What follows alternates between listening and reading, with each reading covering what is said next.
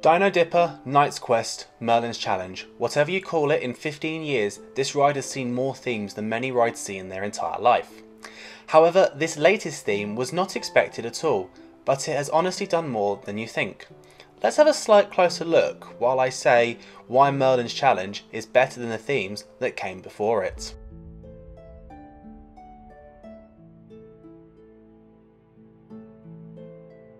When Dino Dipper arrived at Legoland in 2005, it was part of an expansion to the Adventureland area along with Dino Safari.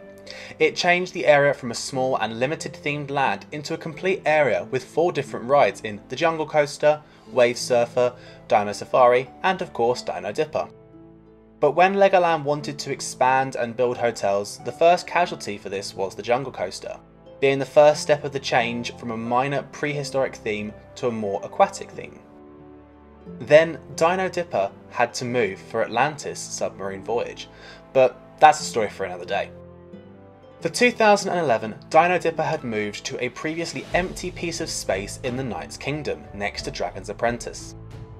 However, there were minimal changes to the ride, with the pterodactyl Lego figures in the middle replaced by a castle tower, and the addition of themed announcements to tie the ride into the Knight's Kingdom, something it didn't have as Dino Dipper.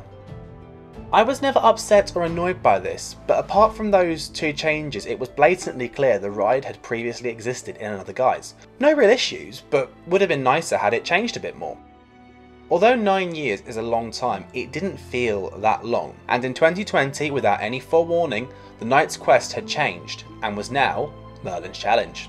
The difference is clear right from the start, and this was because of the new ambient music. If the ride was in operation, then there was another great soundtrack that truly went with the pace of the ride. The new announcements are even better than the last set and really work well for the ride. But even better was the fact that the ride vehicles had been repainted, something so little that does so much. The old yellow goldy colour worked great for Dino Dipper and Adventureland, but it never worked for the Knight's Quest and Knight's Kingdom. So it certainly fits in a lot better now, and I for one am very happy with this small change. I was thoroughly surprised when I saw these changes for the first time on opening day 2020, but I was overjoyed.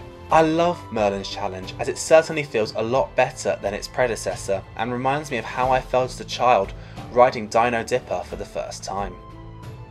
This change and the update is indicative of Legoland's work throughout the 2019 to 2020 closed season, as they did general work and upgrades to the aesthetic of their rides in lieu of a new attraction.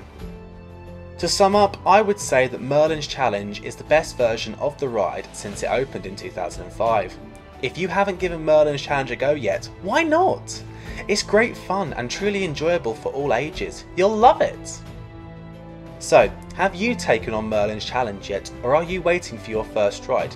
Do you prefer Dino Dipper, Knight's Quest or Merlin's Challenge? Comment down below and share your stories, I always love to read them.